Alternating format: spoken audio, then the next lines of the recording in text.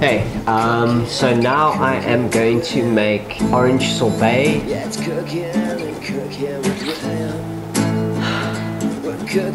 What do you need for the sorbet? Sorbet, you need orange juice and sugar and an ice cream toner. Let's do it. So I've got some fresh squeezed orange juice. You can squeeze your own. Obviously that's better. That smells a little bit acidic, but I'm not overly concerned about that because, you know, you add quite a lot of sugar. That's good orange juice. If we're gonna make a liter of sorbet, so 2/3 will be for your fruit juice and 1/3 will be your sugar water, and that should work. So I'm gonna make 1.2 liters. Seems like a lot. Let's make 500 mils. 500 mils will make 166. So we'll have 320 and 180. Yeah, that's cool. So we'll have 320 mils of orange juice, 180 milliliters of sugar syrup. Yeah, that's cool. That works.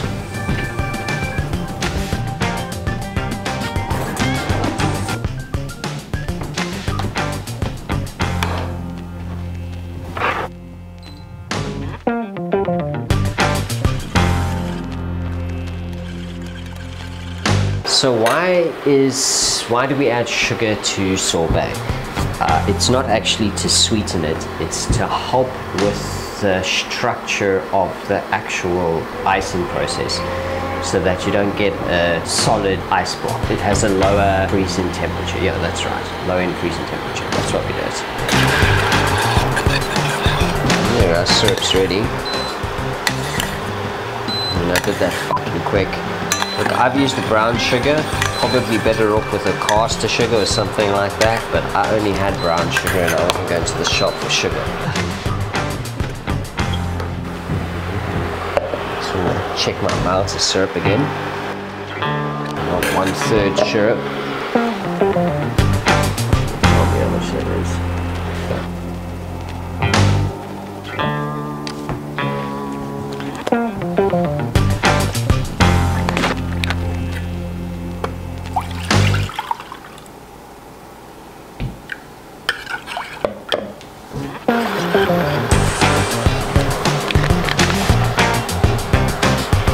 As you can see, I don't really follow much of a recipe.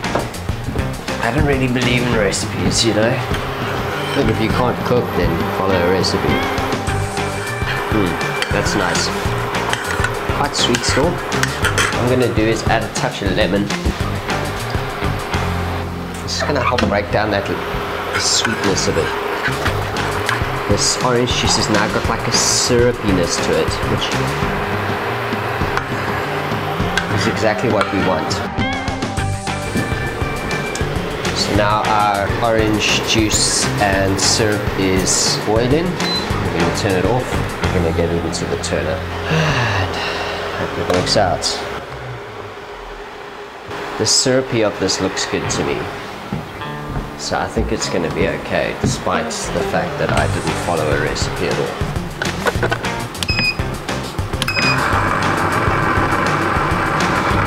And there we go. Our turner is going. It should take about an hour and a half. In the meantime, we're going to get our jelly done.